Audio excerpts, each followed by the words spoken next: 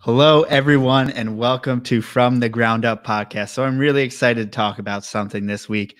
We have CritterCon Live coming at you May 2nd, and that's an event that I decided to put together along with when I was talking on the phone with Colin of Crosstown Exotics. I realized that a lot of these animal educators, reptile educators, these people who are going out to schools and libraries and teaching, the next generation about these animals that we all love, they actually aren't able to do their job during this time because obviously we cannot gather in public. So I have decided to put together a virtual event with the help of Snake Discovery, Roaming Reptiles, Crosstown Exotics, and Cole Black Exotics. The four of them are coming at you, 20 minutes each, a 5 to 10 minute Q&A after, and it's only $5. So if you could, please consider doing that. The link will be in the description, and it's going to be a great time. And if you do anything for this show, if you ever want to support me, this is the one time, please, because this would help them out a lot. And don't worry, if you guys are in a tight spot right now, I'm actually going to do a giveaway tomorrow. So that is April 28th. Tuesday, we are going to start a giveaway in which will end Thursday, and then we will announce 5 winners of free tickets. So that's also another way to get in. So I hopefully will see you guys there.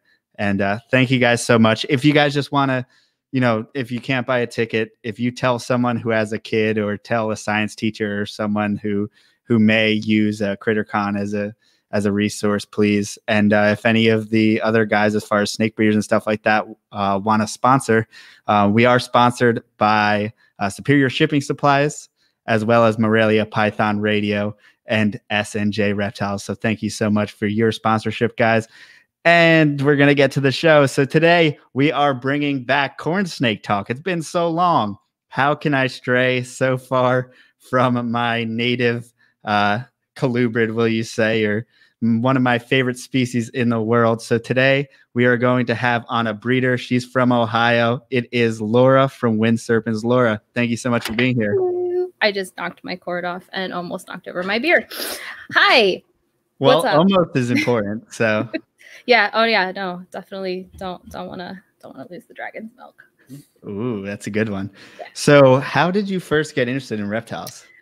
So obviously, like most people, I liked reptiles when I was a kid. I was absolutely obsessed with dinosaurs. Everybody went through the dinosaur phase. And I don't know. I begged for a pet lizard. My one of my favorite animals was like the monitor lizards you'd see on Animal Planet, like the Komodo dragons and stuff. Thought those were so cool. But I also thought that all of them were big and scary and dangerous. So I didn't think that was possible to have in your house. So I never bothered asking for one of those. But I begged for lizards and stuff as a kid, and I was just not allowed. I kept getting the, oh, you'll get salmonella and die, So I didn't have pets until I was a teenager. My first pet was a bird, and then it just kind of went from there. Anyway, so my fast forward like 15 years plus. I am rocking with this gamer chairs. I used to stream games. But anyways, Kyle and I met. We lived together for like a year or so, and we had a pet. We had a cat, and I was like, I want something for me. Because, they were bonded and, I wanted something that I could interact with that, maybe liked me best. We went to the zoo. I believe it was the Columbus Zoo, but I'm not sure on that. I think I tagged the wrong zoo in the post, but I saw this cute little rough green snake and I was like, that's adorable. I want one of those. And so I did some research and I was like, okay, maybe I don't want one of those. And it's funny that you're in a zoo and this is a native animal that like most people can stumble upon. Yeah, I didn't know at the time that it was a native species. I was just like, oh, it's a cute little green snake and it has a smile. Like, so, that would be cool. I never thought about snakes when I was a kid. It never occurred to me that was a thing I could get as a pet.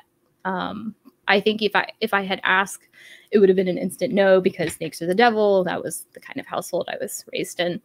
But we talked about it and he was like, okay, well, you'd get a snake because You know, they're not noisy, they're not messy, whatever.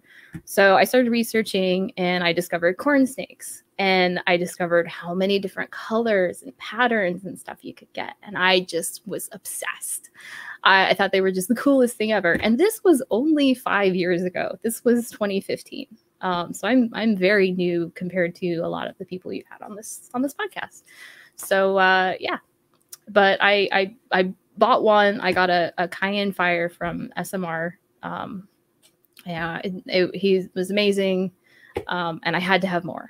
And I kept trying to convince him like why I should be allowed to get more snakes so that I could breed them, because I wanted to make all these cool, you know, colors and patterns that I couldn't find. Like I had ideas for like morphs that didn't exist. I was like, okay, well, I could just make them. And so it took some convincing, but finally he was on board. He offered space in the closet, which I promptly took over almost entirely. So now we have a closet full of snakes. So does he show any interest as far as keeping or? Yeah, I mean, part of what inspired the idea of getting a snake as a pet was his gaming handle is Snakebite. So like I was like, oh, it's funny because it's like, you know, Snakebite, haha. But yeah, he doesn't really like take care of them. Like I don't expect him to clean or feed or anything like that. But like, you know, I'll hold him. He's interested in what's going on.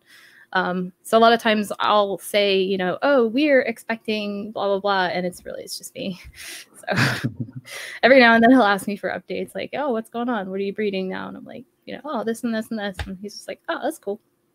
Okay. So he's kind of hands off, but.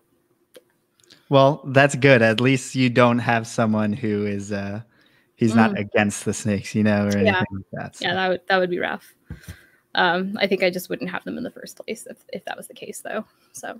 So how many or how big is your collection now? It's pretty small. My total is about 40. I'm a little male heavy right now. I really need some more females, but I have nowhere to put them. So I'm actually kind of running into this spot where I don't know if I can keep all of my holdbacks because I don't think I can make room for all of them. So I might have some things available at some point. So you're gonna make a few hard decisions in the near future? Have to. Some of it's gonna depend. Yeah, some of it's gonna depend on like how much convincing I can do on maybe taking over more space in the apartment. So. Yeah, I hear you. For reference, the cat has his own bedroom.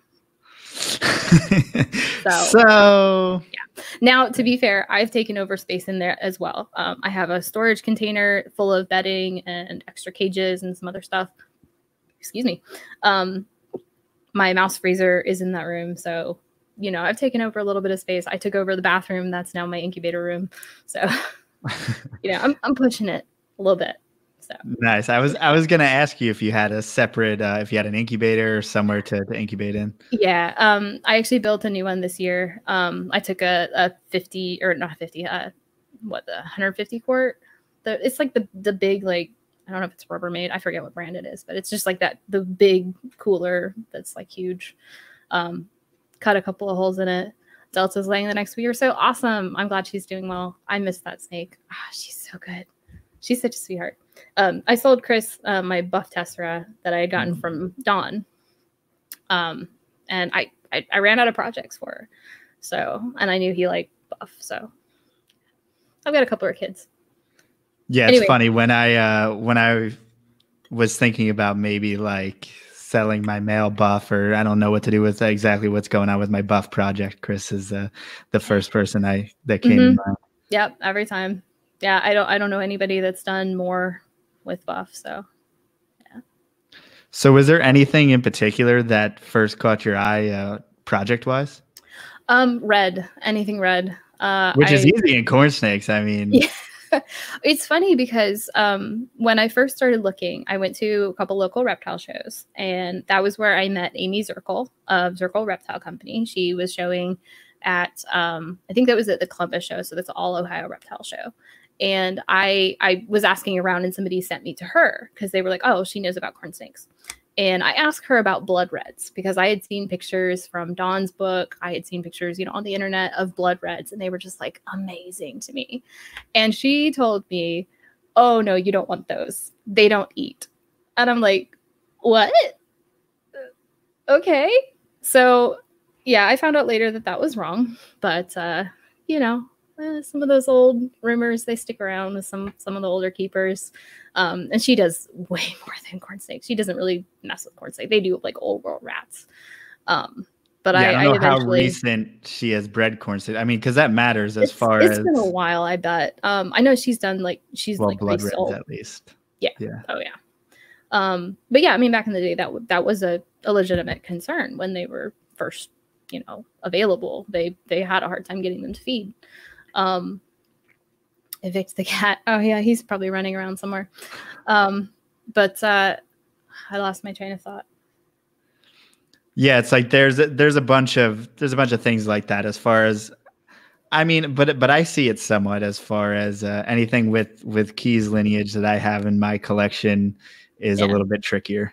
Yeah, there's definitely some lines that still have problems. So, you know, but I wanted like the reddest snake I could get, and at some point I ended up contacting Don Soderberg or is it Soderberg?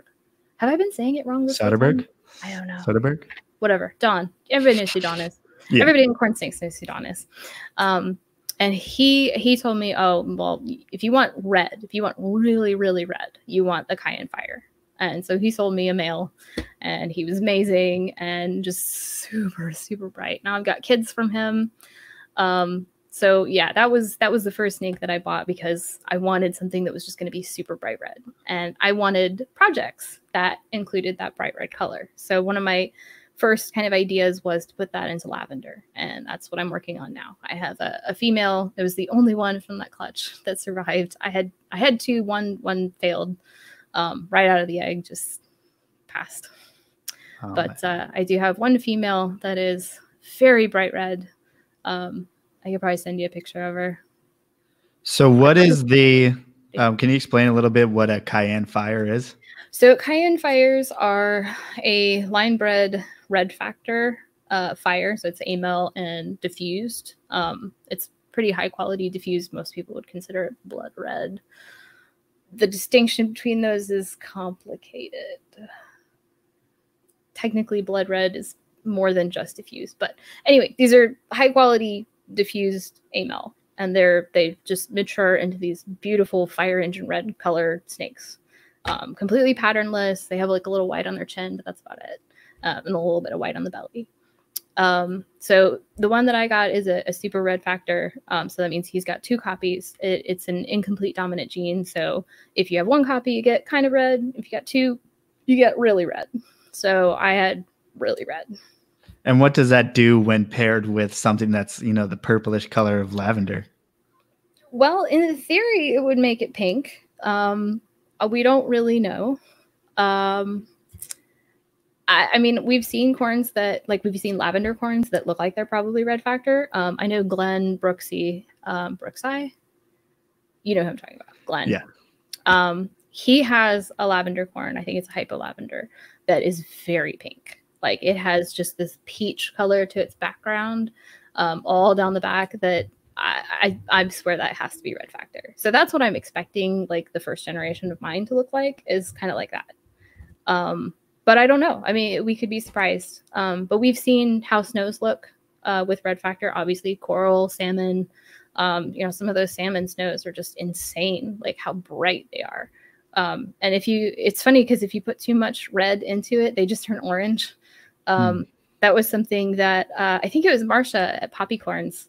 She messaged Dawn at one point and was like, we went too far. We added too many red factor reddening genes into a snow and it just turned orange.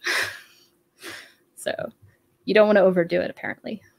Yeah, I guess there's kind of a point where, and you'll see that in a lot of species where things like pattern and color just go, or that goes to like some default state, which apparently in corn snakes seems to be orange a lot of the times. They're like, you ever see? Well, in most snakes, if you pile too many morphs together, you just get a white snake. Like everything cancels out. How many there's a bunch of like pale yellowish ball pythons out there. That's like what happens when you put all the incomplete dominant genes together. Yep. Yeah, and it seems like in corn snakes, I mean, though, there's a lot of different things that are going on as far as you have so many recessives that you don't know about, then you may pop anything out. Have you ever popped out anything interesting that you didn't expect? Yes. Okay, so I don't know how many people are familiar with Jessica Kimball, Cornbread Reptiles. Back in, I think it was in 2015, she hatched out of what she thought was a very bright red motley male, and he was huge, absolutely massive. It was like a 1,700 gram corn, and he wasn't fat. He was huge. For reference, adult corn snakes are typically 300 to 500 grams. Would you say? My biggest males are probably about 500 at most. And yeah, he's massive. I wish I'd had space because he would be here. I wanted that snake so badly, but I can't house him, and I can't, ethically breed him to any of my females. None of them are nearly big enough. So, but she bred this, and she had a normal female that, well, it was supposedly a normal female, named Norma. She was decently sized. So, hatched out a whole bunch of weird hypo things that were really pretty, like really, really pretty. And some of them were anery, so they were obviously anery. So she got a bunch of these like really nice looking ghosts and a bunch of just nice looking hypos. And at some point, a couple of them became available. So I bought a pair of these and I bred them together. And then these weird orange things popped out, and they looked a lot like, Steve's orange things, the weird castagna allele. Like is it like mandarin looking? Yeah, kind of mandarin. It's like, instead of amel, it would be hypo. So they look like castagnas. I think they're castagnas, or at least something in that complex. But I still haven't proven what they are. So yeah, that was an interesting thing to hatch. Because at first I thought, oh, I hatched a bunch of weird looking ghosts, and then they slowly turned red, and I was like, what is this? What did I just hatch? So yeah, we'll have to see what happens with that. So, do you have any idea of the background of that girl? Not a clue. The female, I believe, I'm not sure where she got her. The male was a Craigslist find. So this is totally by chance. Yeah. Oh yeah, totally random. And he was really pretty red, and some of the babies, like, they kind of started turning colors like him. So he wasn't obviously homozygous castagna, because all the other hatchlings that we've seen from that pairing, none of them have it. So I apparently was the only one that managed to get two that had it. I think that it came from him, but who knows? And it's possible that could have been, produced by Steve, forever ago. Who knows? Yeah, I think with a Craigslist animal, it could be from anybody. Yeah, so. I mean, at the end of the day, there's only so many producers of corn snakes at scale. Even if someone went to PetSmart to get an animal, I mean, well, some of that depends on what part of the country you're in. Yeah, of course. In this region, all of that's controlled by Reptiles by Mac. So they supply all of the PetSmarts in like the Northeast. So like all of Ohio, everything that's here is from Reptiles by Mac, and I know that because I used to work for them. But I'm saying, like, as far as you can get genetics from almost anywhere. I mean, like you can get like a anery ghost stripe. You can find ghost stripes or anery stripes and all different types of things in a pet store. And I mean, even like some of the big breeders, like, they're wholesaling. I mean, if you think Steve isn't wholesaling out, he's probably sending big numbers to other breeders and like other like resellers. So it's very possible, like, it could have ended up in a pet store that somebody bought. Anything's possible. Yeah. So can we talk about that a little bit? I mean, you hinted at it.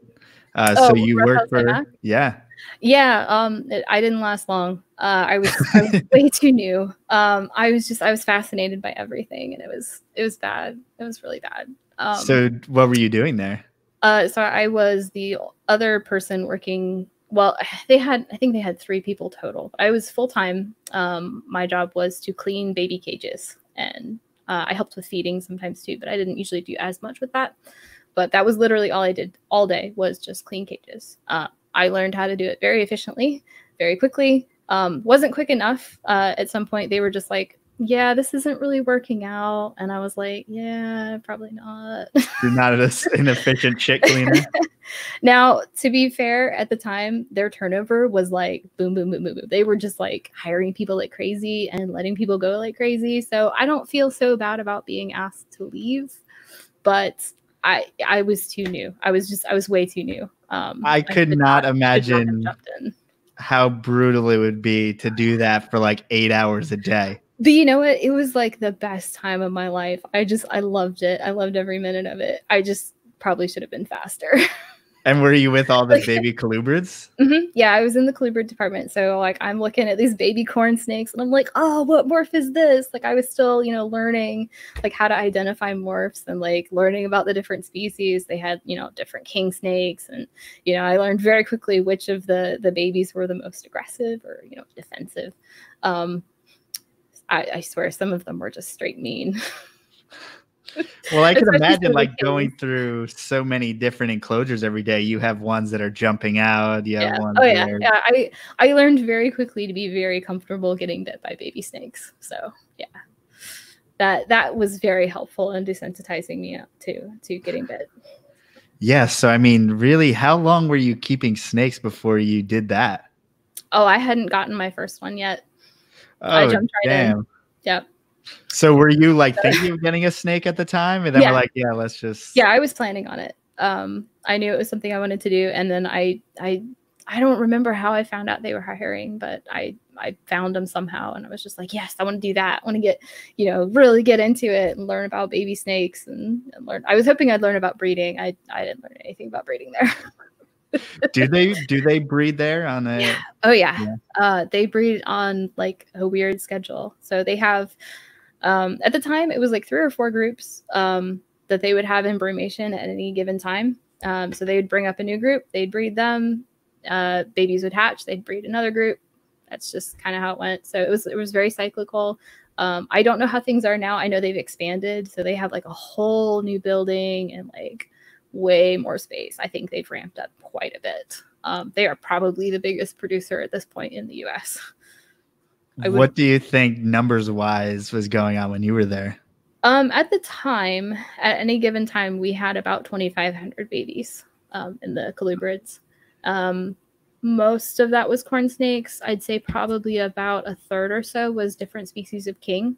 So they had like Floridanas and like desert kings, and they had a few rat snakes, like they had like yellow rats, but they weren't very popular, so they didn't have huge numbers of those. And then they'd have like checkered garters, kind of a mix. It was about half albino, half normal. And most of those just got wholesaled to China. So they were buying those up left and right, especially the albinos. Really? Yeah. Yeah, it was funny because we'd also get like wholesale groups in from like overseas and like from other places. And I mean, like we'd get like 1,000 at a time. It was just insane. Yeah, that's wild just to think on that scale. Yep. As far as, but it's also. Like I said, I learned how to be efficient really quickly. I just, wasn't good enough for them. But, when you've got 40 hours a week to clean 2,500 tubs, you get on it. Yeah, that's a lot. So what carried over as far as from that experience to your private keeping? The bedding that I use, some of the cleaners, like we use chlorhexidine, and I really liked it. I liked how it smelled because it doesn't smell really, really harsh. So like, I actually have a bottle right here. But otherwise, just like generally the way that I just dump and wipe and fill and put things back. It's a little different because obviously I've got more stuff in my tubs than they did. They were very, very, very bare. But it's similar. So my baby rats don't have much room. So was it nice at least to not have to be so quick, or not have to rush through everything, and you can actually enjoy your animals and just hang out? I definitely enjoy that part now. Being able to just take my time. I can put on some music or turn on a podcast. I've got like 5 more to listen to, and just kind of take my time. But if I needed to, I could fly through it. So, I definitely built some good habits. But Yeah, and you had mentioned a little bit about bedding and all that. So can you go over like general setup? I mean, are you a rack keeper? What kind of Yeah. substrate do you use? All that stuff. I am a rat keeper. I generally prefer Sanichip. It's easier to clean. It's very absorbent. The smaller pieces, if they ingest a few pieces, I'm not too worried about it because they can pass it very easily. It's not gonna like, turn sideways and like stick. I do worry about them, ingesting like a mouthful of the stuff because it will stick together. But for the most part, I don't seem to have too much problem with that. I've been thinking about going back to shredded aspen just because it's cheaper. Like the cost of Sanichip right now is insane. I used to get it for like $13 for a big, 2.2 quart bag, and now it's like 40, which is absurd. So, and do you buy it wholesale like PJ Murphy's, or can you get it from a different source? I don't have a large enough collection to get it wholesale. So like I'll get 4 at a time. The last place that I ordered was TSK Supply. They had the best price, and he offered to kind of bundle them together in a way that kind of saved me a little bit money on shipping. So that was the cheapest place that I could find it. And if I order it again, it'll probably be through there. So, but otherwise, I mean, it would be a lot cheaper for me to go to the shredded aspen because I could just, pop into Rural King and probably find a big bale. So I don't know. I haven't decided what I want to do. I still have 2 bags worth. I've been avoiding doing deep cleans because of the pandemic. Paper towels are precious. So I recently did a deep clean where I didn't really deep clean, but I tried to make the most of the paper towels I was using. So and on Sanichip, it's nice because it really like collects all the moisture and stuff like that, and you can be pretty conservative with the amount of bedding and the amount of paper towels and stuff that you use. Yeah, big time. I wish it was less dusty. And the last batch that I had, I don't know if it came from that or if it came from some not Mongolian. I got some leaves to put in the baby rack because I was like, oh, it'll be, enrichment. They can hide under it and feel secure. I ended up with wood mites, which are not harmful, but they're annoying and ugly and like they look bad. And I don't want to send a baby out and have somebody be like, oh, it has a mite and spread rumors. Not the same as a snake mite. They like wood. But yeah, and I think anyone who's gotten some, so I need to deal with that. I mean, anyone who's ever gotten any type of wood bedding, I mean, aspen, I get it all the time, especially if you're going to like your farm supply stores and stuff like that. I seem to always get them in those. Yeah. At Reptiles by Mac, we use 7 dust to cut down on that. So I will probably look into getting some of that myself. What is that? Is that like some type of almost like diatomaceous earth? It's a pesticide. Use a pretty small amount. It's a powdered thing. Usually people use it for like gardening. You don't use a big amount, but it seems to do the trick when it comes to wood mites. So I never saw any at Reptiles by Mac. So I'm guessing it's something that like lacerates the mites on a microscopic level, and so it doesn't affect the snake. I don't remember how it works. I think it has perithrins in it. I think it's a small amount, but it's probably controversial to some people, at least. Hey, if it works, it works, and if it works for you, then yeah. I never saw too many problems. I mean, like, people freak out about, oh, don't use pesticides, your snakes will get sick. I didn't really see a lot of issues with illnesses. And I mean, this was a big operation where, I mean, we'd occasionally see like a sick animal that, it's going to happen in large numbers. You're going to get some illnesses. But I don't think it was from that. Yeah, and there's probably no better sample size to go off of than, keeping thousands and thousands of snakes. I mean, if it was bad for them, then they probably wouldn't be doing it. Yeah. Yeah. If it cost them money, absolutely not. Yeah, exactly. No way. Yeah. So what really, what got you into, I mean, what made you make the transition from keeping to breeding, really, besides the getting a bunch of new morphs and stuff like that? I mean, were you nervous, like the business side of it, anything like that? Oh man, as far as the business side, yeah, I was terrified. When I was reading about, like starting it up and everybody was like, oh, you got to treat it like a business, make sure you get all your finances in order. I was like, I don't have any experience or knowledge about like bookkeeping or any of that. I've managed to derp through it fairly well so far. I do file taxes every year. Haven't had to pay any, I don't think, except for 1 year because I haven't had many good years. No, I do the same thing. I just spend everything that I make so that I never have to. But as far as like how I got into it, it was kind of just that creativity. I've talked at length with Dawn about that, where it's like we breed because we want to see what we can do. I want to see what I can do with the morphs that I have, not just produce more of the same, but to make new stuff.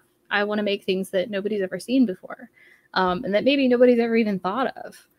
And that's not always the most profitable way to do things, as I've learned. But, some people appreciate it, and that's probably good enough. I do want to diversify as far as like species go. I love corn snakes, but like I want to do bigger things. So yeah, I don't know.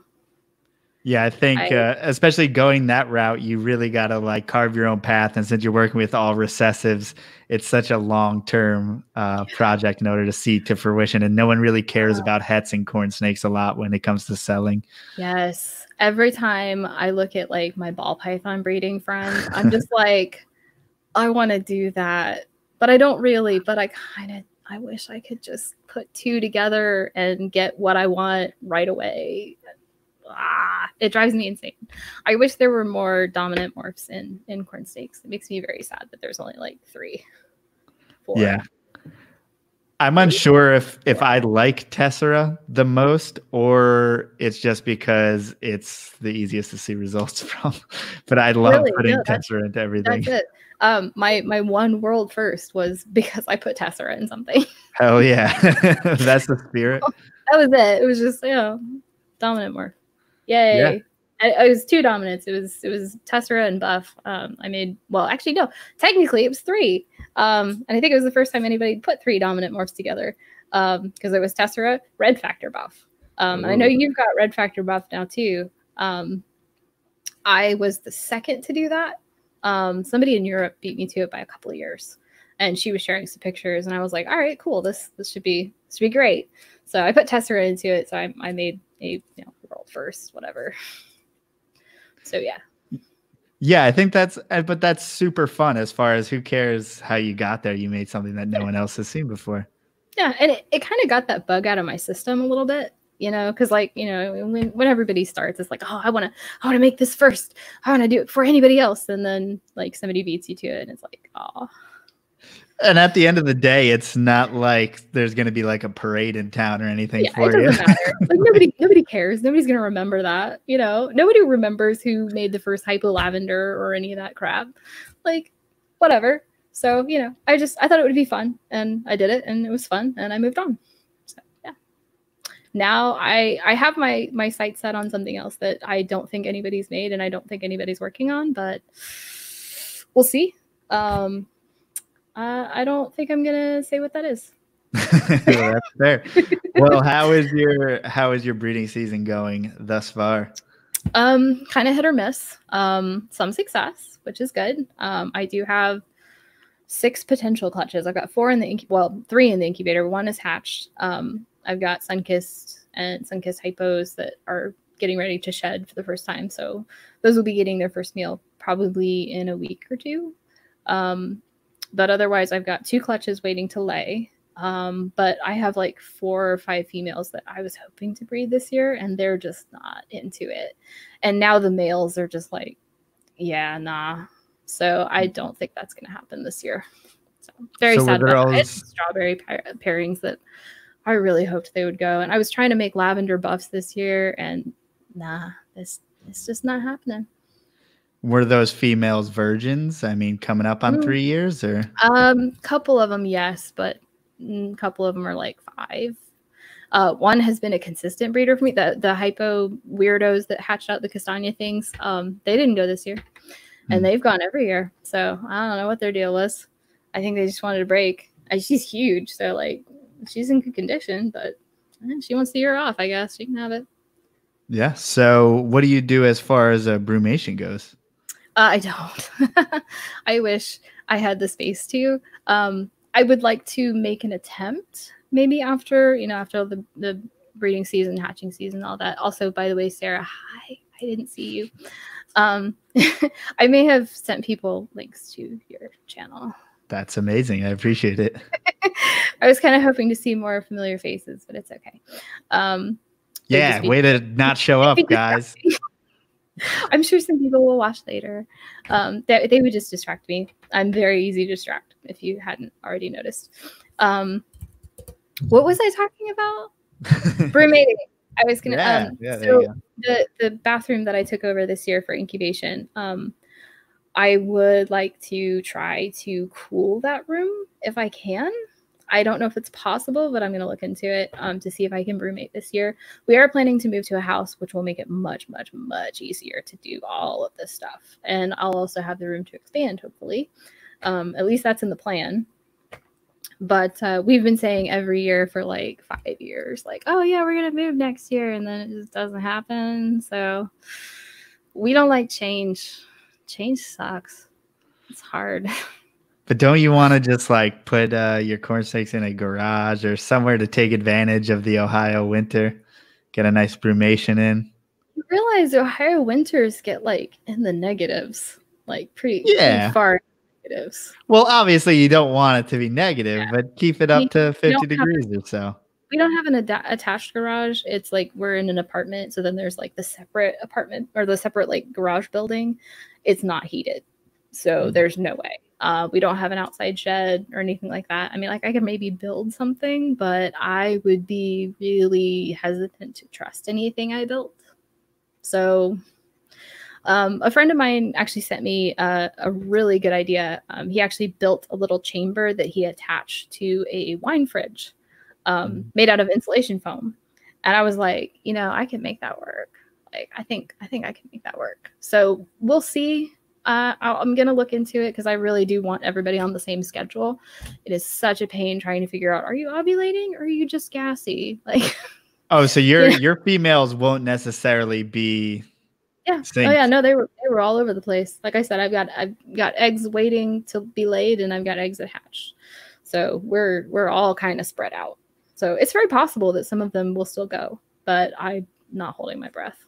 So what are you doing? Because obviously, as someone who brewmates, like I don't have to be that attentive, honestly, for when a female ovulates. So like, how do you go about keeping an eye on that? So I found that for some of my females, especially, just running my hand down their back, I can tell like how they react to that. I have a couple that will, if they're ready, like they will just lift their tail. Like instantly. I'm just like, okay, you're ready. I'll throw a male in, they go. Some of it, I watch for that body swelling, that, if they're eating extra voraciously, mostly I just throw a male in once a week and see what happens. So, I've got a few females that are not particularly friendly. So I try not to mess with them too much. So I pretty much just kind of have to guess with them. So, yeah. Yeah, that's always fun. So what as far as, and for people who don't know, I mean, corn snakes in general are pretty tractable animals. So what would you say about like the temperament for the most part? I mean, for the most part, they don't care. I can pick them up and they're like, oh, you're not feeding me? Oh, okay, this is fine. They'll just wander, whatever. I have, two that are a little defensive at first. And then once they're out, they're fine. They're just, okay, I'm not eating and you're not going to kill me. So we're good. I have one male that absolutely is out for blood. I do not mess with him at all. He's one of my biggest ones too. So he's just like, he draws blood like big time. So I just hook him because it's easier. I don't like getting bit, especially by some of the bigger ones. I'm maybe a little bit of a wuss when it comes to getting bit. Like babies, whatever, you can chew on me all day, but like the big ones, nah, we're gonna hook train you. So usually he's pretty good with the hook. So, I can move him around without any issues.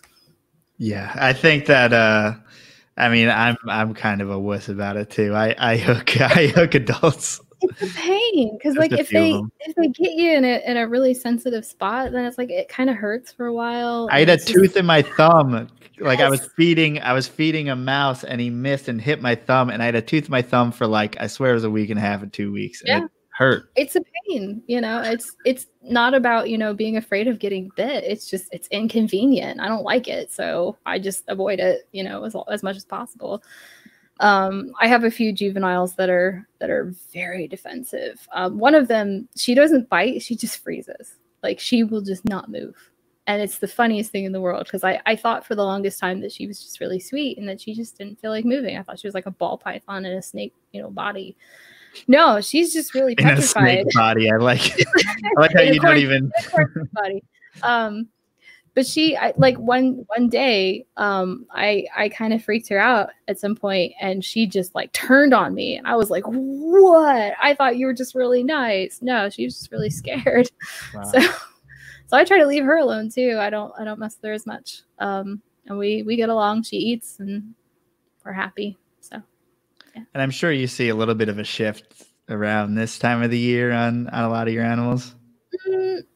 I guess not really, not a lot. Really? I mean, like the girls are more hungry, so I have to watch my hands when I especially my Sunkissed, Akiri. She's a bite first, ask questions later, and it's not an aggressive thing. It's not a defensive thing. She just really likes food. So anytime I open the cage, she thinks she's getting fed. So I have to like open it and then show her there's no mouse. It's okay. And like, I'll kind of get her attention with one hand and then like, scoop under her with the other. And she's like, oh, okay, this is fine. So she's a real sweetheart. Just, she's real hungry. Yeah. Yeah. I think that's kind of in a nutshell. I mean, that's what I experience with my females as well. Yeah. And my males, I think it's even worse because I feed them less. So I do the same thing. Like they're all really chill except for that one. They're all really chill. But like if I open the cage, they're immediately looking like, is there food? I think there's food. Especially my Palmetto. He just like gives me this intense stare. Like, why is there no food? Mine are just extra wiry and attentive. I don't know. Lights are out. Died. That's weird. Well, there you go. My power didn't die. Is your power off? Uh-oh. Haunted podcast. Well, if you need to go do something, I can talk.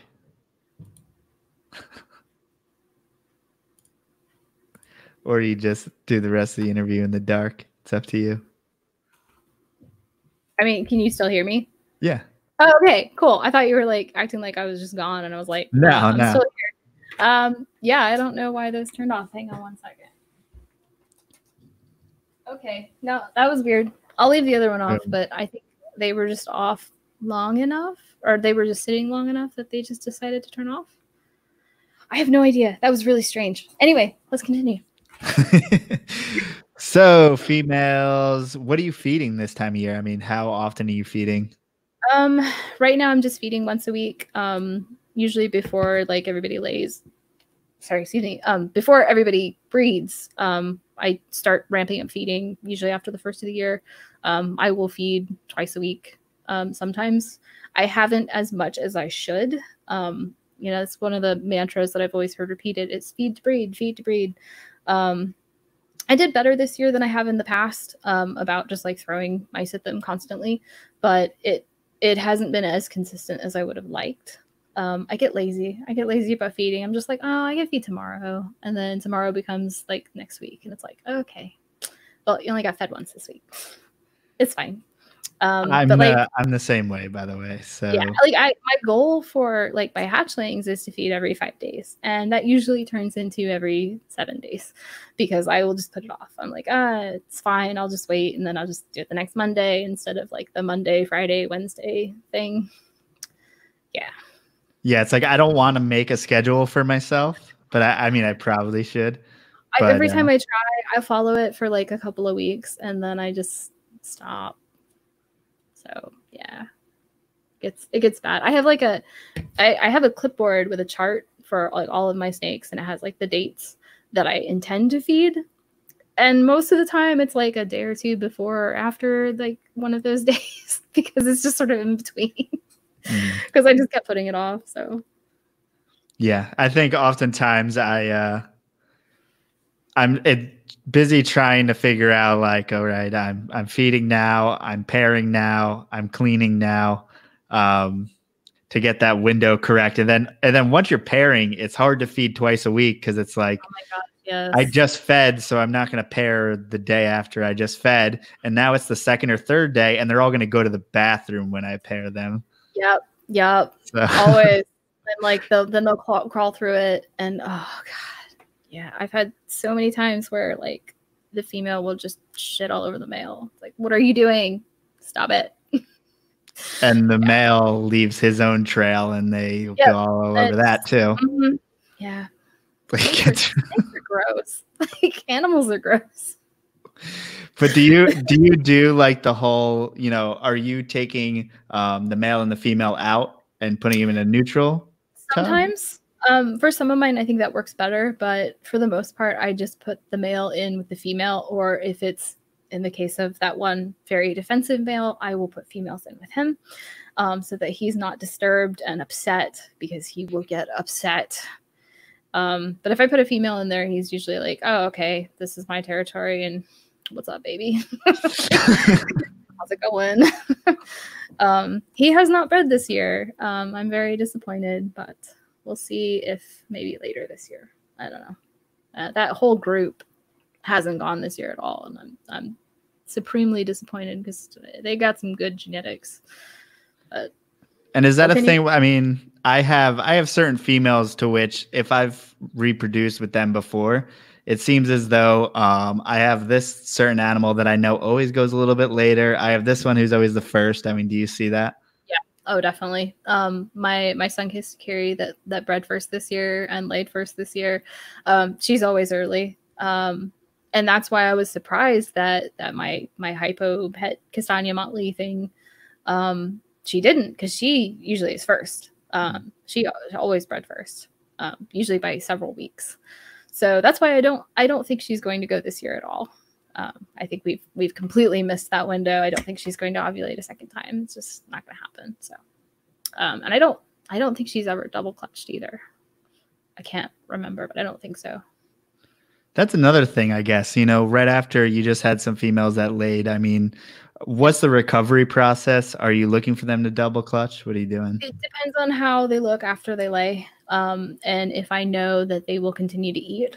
I've had some females that will not eat at all during the season. Like they will take a meal here or there, but they won't eat consistently. I will absolutely not double clutch them. And I will usually give them like the next year off. So like I have one female that I don't know how she's going to do, because this is kind of a first time for her, at least with a fertile clutch. She laid an infertile clutch last year, and she took a little while to bounce back, but she did. And I mean, she was good weight, real strong this year. So I bred her to the tiniest male. Okay, this guy is 80 grams. And he was all over her. They finished up, and he was courting her again. Wow. And she was into it, so I just let them. And she looks huge, so I'm pretty sure he got the job done, which is really impressive for how tiny this guy is. I'm jealous. I tried to run a couple really small males like this year, and undersized. He's older, but he's just really, really small for his age, because he's like 2 years old. So like he should be like 200 grams, but he's just, you know, he's a little shrimpy guy. But he was into it, so yeah. I mean, I think age is honestly probably the most important factor. I think so. I really think that they need to be old enough to be mature. It's not just about the size, because I've had some big yearlings that just slugged out, you know, females. So, I think I'm done trying first year males to see if they will produce anything, because I think I've pretty much just gotten slugs. So, but 2-year-olds, they seem to do great. So, you know, wait until your males are 2. And then with that being said, I mean, are you observing them? Because say if you give that young male and you put him in overnight or something and you don't see what goes on, you may waste a whole year. Are you observing to see, you know, if each male locks?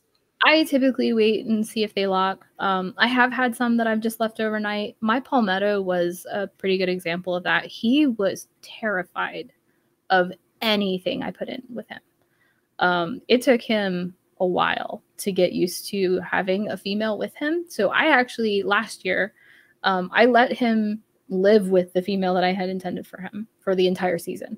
They cohabbed, and he got really used to having her around. And he actually he's a pretty solid breeder now. Like, he will actually chase a female with me watching, but he was just petrified before. Like, he'd run the other direction.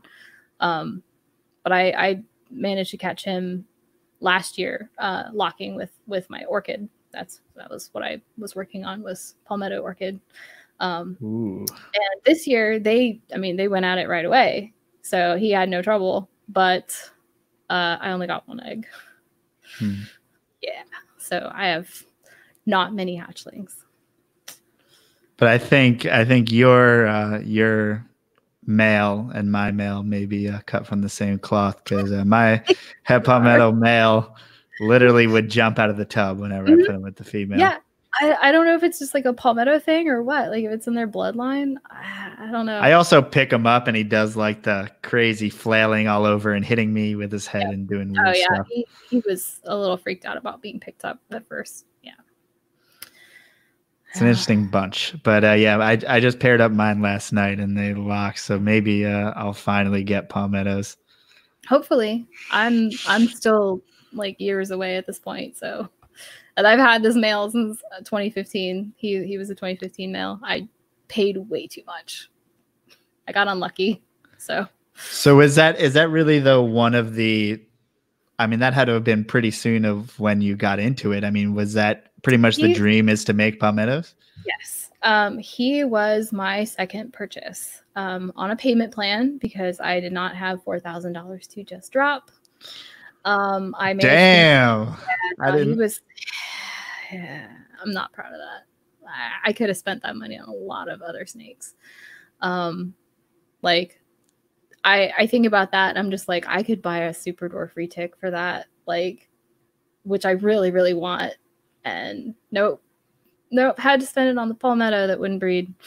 Yeah, so my first goal was orchid Palmetto. I wanted to see if Sunkissed did anything fun with the Palmetto gene. Sunkissed always does things fun. I think we're gonna see this year. I saw some hets last year or 2 years ago, maybe 2 years ago. So if they breed this year, we'll see. I'm excited to see what that does, if it does anything. It's possible it might not do anything. Usually leucism tends to mask just about everything. So it's kind of hit or miss, but you know, I'm still excited to see it. And we saw lavender palmettos last year and they were stunning, as I expected. So yeah, we're going to keep working towards that and we'll get there eventually. So, and maybe at some point I'll work red factor into it as well. That'll be fun. I just gave a whole bunch of people some ideas. So have fun with that. Go buy some snakes. Well, cherry. I've got cherry lavender hets hatching soon. So I might have some available. I've had one person asking me about them, but depending on the sex ratio, I may let some of those go. So we'll see. So is really purple pink, is that your color palette that you're going for now? I mean, you see the pink chair. Yeah, I like girly shit. That's just me. So. No, I think that's a good thing that, I mean, Corn Snakes does as far as the color palette. There's going to be not many purples and pinks elsewhere in not really captivity right now. And like every time somebody posts like a really nice lavender, everybody drools over it. So like, you know, other people want it too. So it's not just, you know, I like them, but also other people like them too. So, you know, it seemed like a reasonable, like financially viable choice. So. Yeah, I guess that does kind of factor into it, huh? Like, especially in corn snakes, I feel like it's pretty important as far as knowing your market and what's going on and you can have some really specialty projects that there's a very few people who are going to be interested in, or you have something that ends up being a pink snake, or even the things that are easy to make. You know, even if you could make a bunch of snows, you'd probably be better off than some of the higher end projects. But. Oh yeah, snows sell like hotcakes, and especially overseas. If you want something to ship to China, ship them white snakes. They love white snakes, and it's because of that legend of the white snake that turned into a beautiful girl or something like that. I can't remember. That's like a really popular like legend. So it's like some old folklore. So yeah, white snakes very popular in China. So whenever, yeah, because I know that they were getting black snakes and white snakes. They were getting Mexican black king snakes over there. Yeah. Well, I mean, some of that was just the popularity from here also kind of spilling over, because like that was the trend for the last few years is black snakes. Everybody wants black snakes. So Mexican black king prices went up. Not all black species went up. I mean, nobody really wants black rats. I don't know why. They're pretty cool. Like, and some of the morphs in black rats are really awesome, like or in eastern rats. I saw a Hypo Lavender eastern rat that if I just glanced at it, I would swear it was a corn snake. It was beautiful. So, and they have great personalities too. They get bigger. So yeah, you want something that's big and chill. Yeah, eastern rat. I can't have them here because they're native. So I can with a permit, but like I can have up to 4, and then can't really breed them. So, but you were hinting at possibly moving on or expanding into different species, and you mentioned super dwarfs. So is that really first on your list? It's definitely top. I actually planned to buy my first super dwarf this year, and that didn't happen, partially because of COVID-19. I quit my job at PetSmart. I don't really have much in the way of income right now, so I don't really have the extra money to spend. And I was like, well, I'll get the stimulus and I'll get that, I'll spend that. No, half of that has gone to mice. So it's a tough time of year for all this. Yeah, it's rough. And I mean, like, I feel bad because I've absolutely talked Garrett's head off about like ideas and stuff. Like the things that I want are kind of on the same par as that Palmetto orchid. Like I want to make snow cows. And he was like, oh, that's a big goal. And I'm like, yep, I dream big. But I mean, that's, probably a $20,000 investment. So I don't have that kind of money to spend right now. It's one hell of a payment plan. For a while. So someone else will be, that's fine. But you're really going for things that are drastic looking. Yeah. I mean, I like what I like. I like spotted purple pink snakes, I guess. I don't know. No, At least I think I do. I liked the lavender palmettos that I saw. They were pretty hot. So I'd like to see them as adults. I've only seen babies, so we'll see what they, mature into. But yeah, I have a type. Yeah. But I also would love to get into green tree pythons, which I know you have.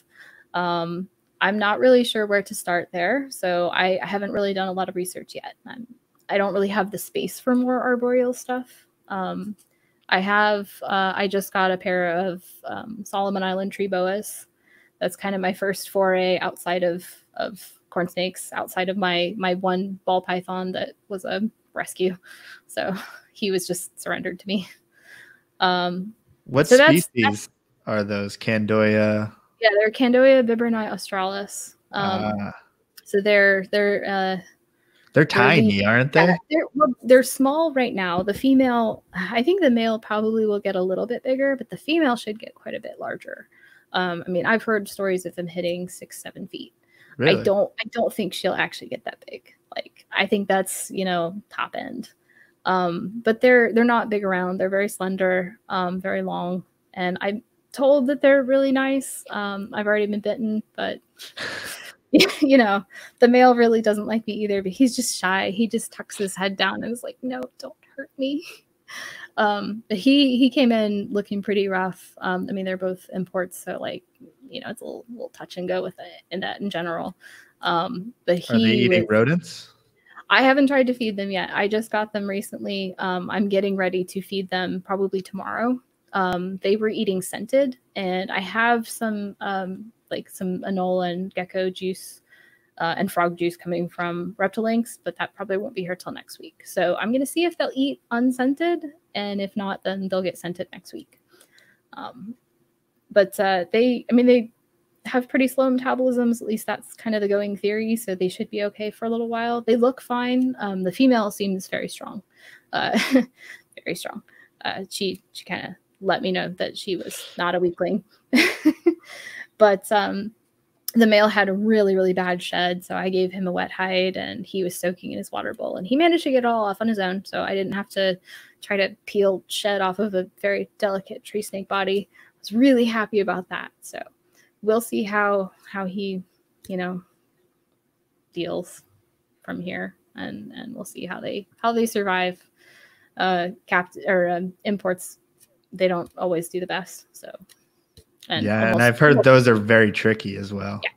Almost nobody's bred them. I think some people in Indonesia have bred them, and I think a couple of people in the States have. There's a couple of people I need to get into contact with, but I can hook you up with someone. Okay. I know Joshua Parker used to keep them, and I don't know if he still has. He might have other Candoia now, but I don't know. He went into pretty in-depth stuff about them on I think the Morelia Python Radio interview that he did. So I got a lot of information from that, which was nice. So. Yeah, it's with those species that, I mean, not only is it getting away from corn snakes, but you're really into some somewhat unknown territory. Yeah, it's a risk. I had to try it, so I think they're really cool. And it was kind of Dan Maleri that got me into them initially, because I was watching his videos about his imports and some of the babies that were born there, and it was just like, oh, they're so cool. I have to have them. They look so alien and freaky. So I will see how they do. Obviously, I'm going to need more males at some point if I actually want to try to breed them, but I'm not worried about that for a while. They seem to need a lot of time to mature. So we're just going to see how they do for the next few years. So. Nice. How do you have them set up at the moment? I mean, do you have them together or separate? I have them together in a very small cage. It's in a 10-gallon. So it's pretty tiny, but it's just I've got branches and leaves and stuff all over the place, so they can climb if they want to. They never do. Really? They're just spending all their time on the ground for the most part. But the female will come out and she'll kind of look at me like, what's up? What are you? The male just hides. Like I said, he's really, really shy. But yeah, they seem to spend more time on the ground than they do up in the branches. So I know that they do climb around. At least during the day, I guess, when during the day they hide. I think at night they come out and they climb around because everything will be kind of tousled, during the night. So I'm happy that they're using the climbing space and stuff. I wish I would see more of them. So we'll see when I move them to. I've got a bioactive cage.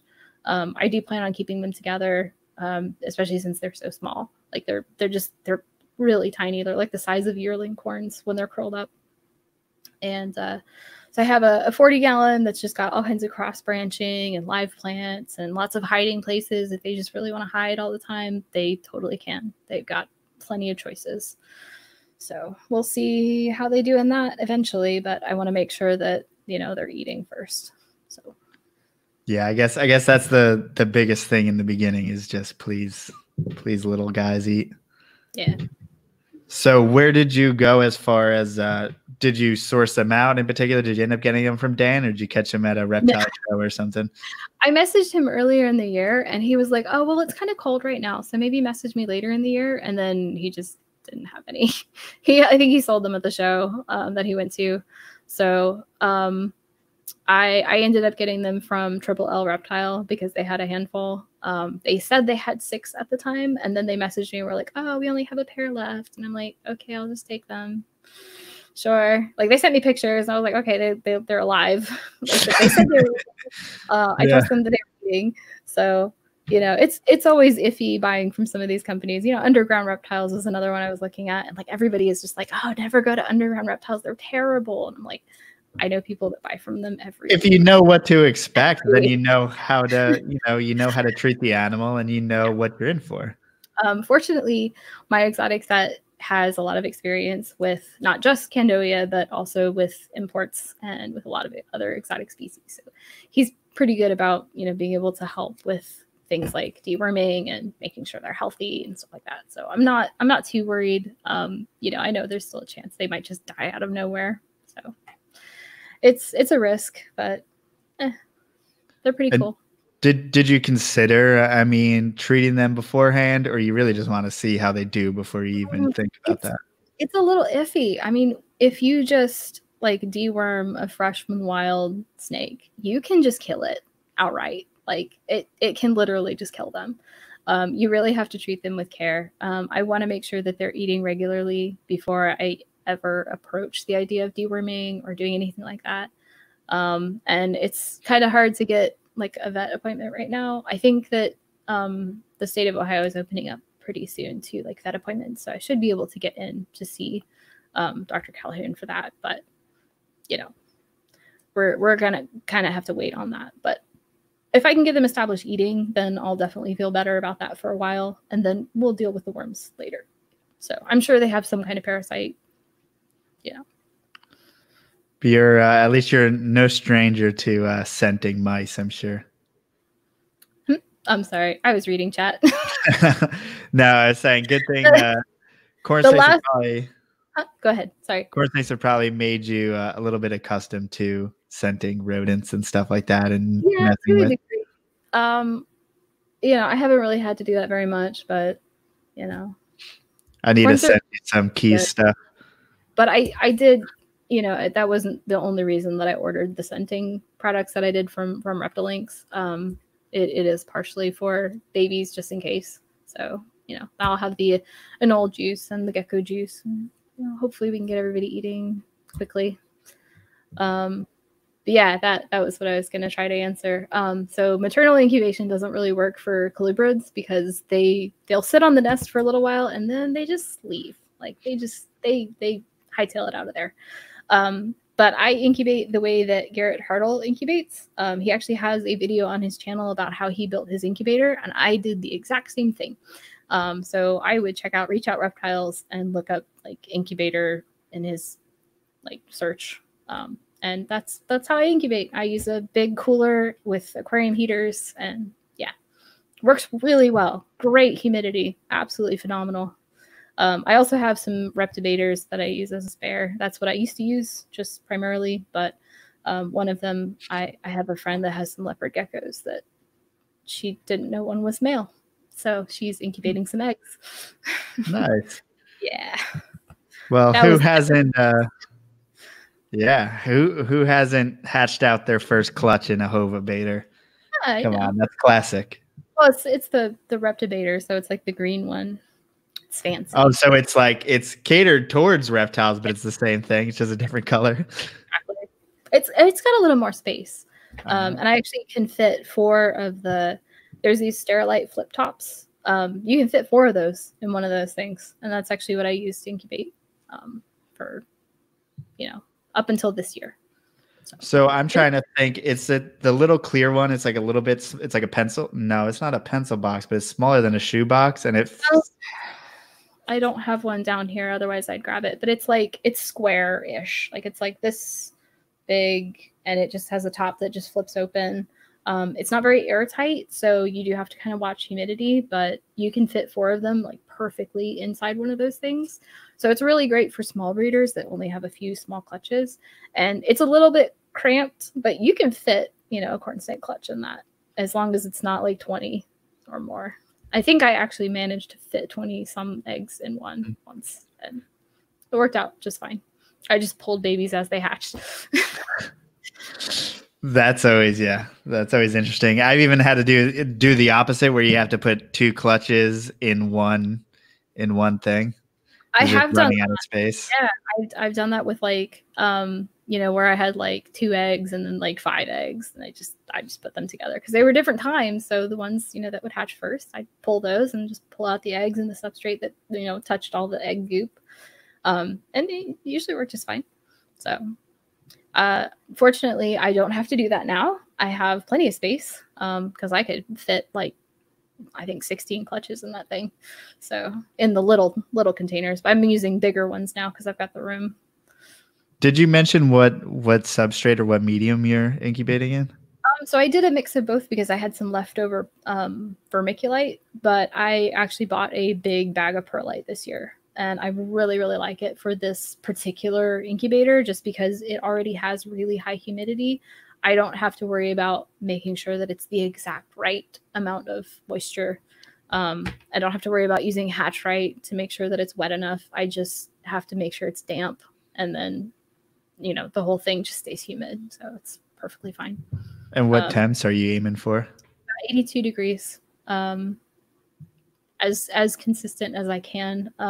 Mine, I had some trouble when I first built this. I put a fan in it the way that Garrett showed. That would work if I was incubating at 90, which is what you need for pythons. But I need it to be 82. And that little fan was enough friction that it actually raised the temperature by a few degrees. So I could not get it below like 87. It was insane. Ooh. So yeah, I ended up taking it out and finally it just settled at 82. So it kind of fluctuates between 81 and 83, which is fine. As long as it stays within those parameters, it's usually okay. So, I mean, corn snake eggs can tolerate pretty high heat. I mean, they could tolerate 87 degrees, but you're going to hatch really, really tiny, weak babies. So it's usually better to let them cook a little bit longer so they get a little stronger. So I've heard of people incubating at room temperature, and I tried that once and it did not go well. They just they just died on me. But I've had some people say if you just like put them over your kitchen counter or your kitchen like cabinets up at the top, that they'll take longer to hatch, but they'll hatch out huge, you know, like 10 grams, which is pretty big for a baby. So. I did somewhere between 74 and 76 degrees, and it took 96 days. Wow. It was a dreadful wait. Whenever I tried that, they just failed. Like they would just mold over and just die. I don't know what it was. Maybe we had too much like inconsistency in temperature. I don't know, because on one hand, like reading the Love's book, it seemed like they kind of opened up their garage in Florida and let a lot of fluctuation happen. But but I've had some pretty bad experiences when fluctuations happen. So, yeah. But then again, it's always going to happen to a certain degree. So I don't know whether to worry about it or not. I change from year to year because like last year I had a shitty hatching season, so I'll probably be extra careful this year. Yeah, I am a little worried about the current clutches that I have because I've been opening the incubator a lot since that clutch started hatching. You're home too much. Yeah, because we're like, oh, let's check on the babies. Let's see if any more are out. Like, oh, let's go look. And like he'd hear me open the door and he'd come upstairs because he wanted to see too. So yeah, I hope that I haven't dropped the temperatures too much. We usually keep it pretty warm in here anyways, so I don't think it's a huge deal. I think if we were keeping it like, you know, 65 in here, it'd probably be an issue. But like upstairs, I think our bedroom stays roughly 80 degrees. So like my thermostats almost never kick on. So, you know, it's probably fine.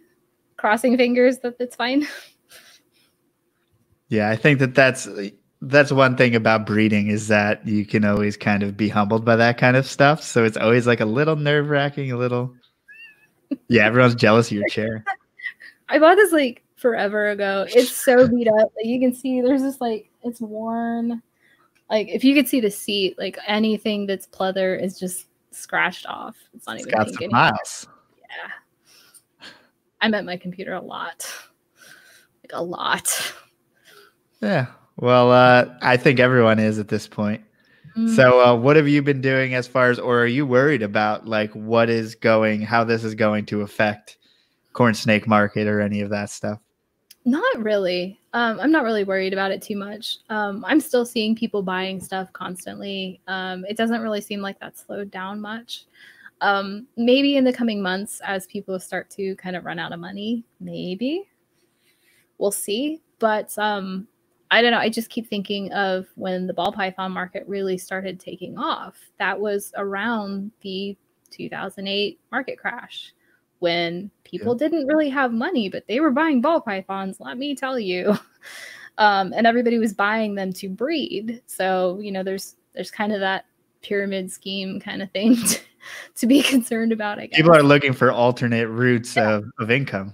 Yeah, I think that just as many people, if not maybe more, are looking into breeding. So, you know, I think there's a good chance that it won't, you know, suffer too much. Now, I don't think that corn snakes are going to take off the way ball pythons did. I don't think anybody's going to be a millionaire, you know, but unless they're breeding 10,000. And even then, the overhead is just insane. So, yeah, not going to happen. You can make good money with corn snakes. Like, don't get me wrong. People always talk about, oh, you can't make money with corn snakes. People do. People make lots of money, like lots. Usually it's with wholesale with very large numbers. So, and very minimal keeping. Right. Yeah, I guess, I don't know. I think for people like us on a smaller scale, it's kind of hard to fathom keeping that way or having that mentality rather. Not that that's a negative, but yeah, I mean, like, I've had industry pros tell me that with a 10 by 10 room, you can make $100,000 a year in profit. And not to say I don't believe them, but I don't know. Also, are you willing to do what you have to do in order to? Yeah, I mean, that's still work. The amount of hustle that you have to put into that to actually make that kind of money, it's a lot. So I don't know. We'll see how things go with mine. I would like to eventually like make that a living. You know, Kyle's kind of the breadwinner anyways, so I don't really need to make a lot for it to be sustainable for me. I just need to be able to basically pay for my stuff, which isn't a lot. Shout out to Kyle. Yeah. He does okay. But that's no, I think that's a lot of our goals is just to maybe make a little bit of money, you know, a lot of people some side income, maybe you can. I just, you know, supplemental. So, and I mean, I definitely believe that you can, like I said, you can make a lot of money if you really put the work in. I could. I think that I have the potential to. I know how to do it, but it's a matter of, do I really want to put that kind of work into it? Maybe, probably not. Yeah, and you may have to sacrifice some of your attention to detail as far as these you're doing very specific projects. I mean, yeah. In order to make a living, I mean, you kind of got to hit the bases of what. That's it, Ryan. At least pay for the mice. Yeah, that right now that's what they're doing. They're paying for their mice. That's pretty much it. The mice, the electricity, the bedding to a degree. Although, like I said, the price of Santa chip only barely. But I mean, not many people can say that they can keep or breed or, you know, snakes without spending too much, or you know, at least they pay for themselves, you know. I mean, especially like the people who are just like, I have a normal and I'm gonna breed it to this weird red thing. What are you doing? Stop. Take some time, learn just a little bit, and you can actually do well. But yeah, I mean, like if you really want to make money breeding corns, breed amels, breed aneries, breed snows. That's what sells. That's what moves. That's what people buy. That's what people buy for their first pets. That's what pet stores buy, and it's for a reason. So, you know, that's the key to it. Breed the boring stuff if you want to make money. Yeah, I mean that's what. Yeah, I guess that was kind of my point. It's like you need to sacrifice your creative vision in order to make a living. What? I'm not prepared to do that. No way. No way. I'm keeping my weird projects. They're fun. They keep me going. Yeah. And that's what Don says too. I mean, that's what keeps him going is the creativity, you know, making new things. It stimulates the imagination. So that's what I want to keep doing too. Absolutely. So we blew past an hour. I mean, very, very easily. Yeah. No, I could go. Wrapping things up. Like 3 hours. Yeah. PetSmart. Oh, so I could tell. I worked there for 4 years. 4 years. Did you work in like a particular department or? Yeah, we don't really have departments. There's I have the no idea people. how this works. Okay, so at PetSmart, there are the people who can work with the animals, and then there are the cashiers and stalkers. They are not allowed to work with the animals. They can't get them out of the enclosures or like touch them or anything. And then there's obviously like the salon, the grooming salon. That's totally separate, completely different. It's almost like a different business that just exists within PetSmart. But they'll still, work on the floor if they need to, especially if like they run out of dogs.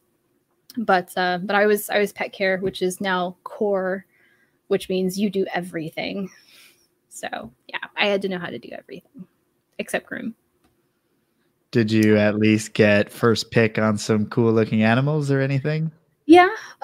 We could hold stuff back and buy it as soon as it came in. That didn't happen often, but every now and then we get some cool stuff, but mostly it was just, the same old. We'd get normal ball pythons. We'd get the occasional okatee that was just a normal,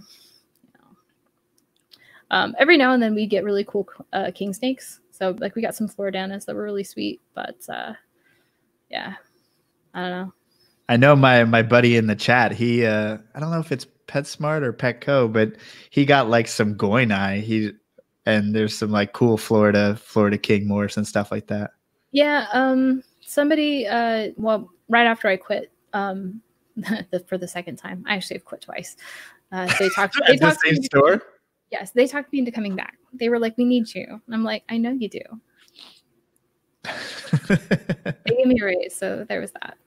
And I was just lazy. I didn't want to apply anywhere else. I was like, I have a guaranteed job here, so why not? And I already know what to do. They don't have to train me, so it was easy. Yeah, my choice of fancy corn. Okay, look, people need to stop ragging on the big box stores for the fancy label. If you understood how many SKUs they have to track, you would understand why they have that label. They're not going to keep, Amel, Anery, Motley, Snow Motley, Snow Stripe, Anery Stripe. They're not going to keep separate SKUs for all those. Just stop. Right? They're fancy. Just let it go. Let it go.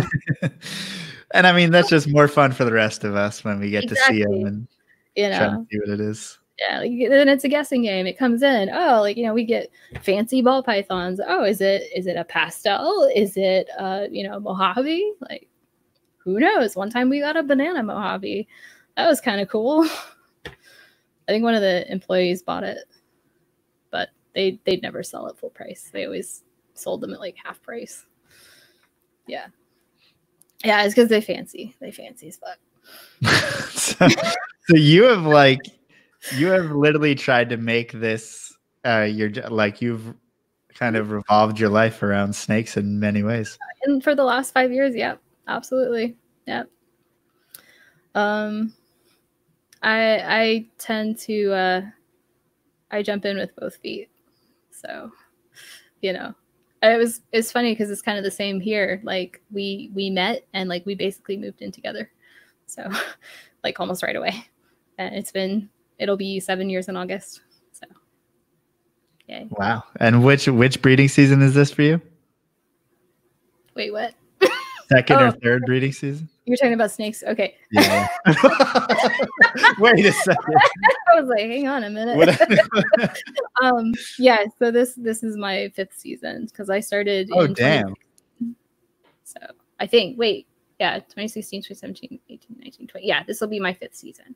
So yeah. Wow, that's awesome. So what do you have as far as where can people see what you got going on? So my website I just updated today. I still had stuff from 2018 on there, so that's all gone. I have a list of all of my current pairings, everything that's in the incubator, and things that have hatched. I don't have a morph list for the ones that have hatched yet because I haven't had a chance to really evaluate them. There's a few that I don't know what they are yet. I have an idea, but I need to compare, and we'll probably get like good photos right after they shed before I feed them. So we can kind of take a look and see, okay, this one's a hypo, this one's not. Maybe this one's peach phase. The dad is from a peach sire. So, and we think that he carries peach. I'm going to need Terry's help on that. So Terry House, she's got probably more experience with peach now than I do. So we'll see if which ones are hypo, which ones are peach, which ones are both. Who knows? Maybe some of them are both. I definitely have at least one normal that is different. So yeah. But those will get posted as soon as we get pictures. I'll post them on Instagram. Yeah, everybody will be able to see what I have. Regardless if they become available or not. Yeah. Yeah. And I think most of those will be available. I might hold one. So, So if you want something cool that's Sunkissed and Hypo, yeah, I gotcha. And then I have some other projects. I have all the pairings listed with all the known genetics. So you can throw it in a calculator if you need to. But you can take a guess at what might hatch. Awesome. So what is your website, Facebook, all that stuff? So it's just WindSerpents.com. And I actually have links to all my social media on the website. So you can just get to everything from there. And you have some of the most legit photos. So shout out to that. Okay. Those were taken by Kyle. He is the photographer. I know a little bit. I've taken some, and we both have our own cameras, but he takes the best ones. So I always have him take photos. That was the whole reason we got into photography, was for making, doing commercial photo shoots. So yeah. Well, you did it right. Yeah. So kudos on that. Yeah, and as far as for me, PortCityPythons.com, PortCityPet.com, all that good stuff, please check out CritterCon Live. I wish I could talk and say it right. May 2nd. Snake Discovery, Roaming Reptiles, Crosstown Exotics, and Coal Black Exotics for only $5. Please go out and support those guys as well as me on our mission to have a nice virtual event for all ages and get some reptile education out there. So, Laura, thank you so much for being here. Thanks for having me. And I will see you guys next week. Bye.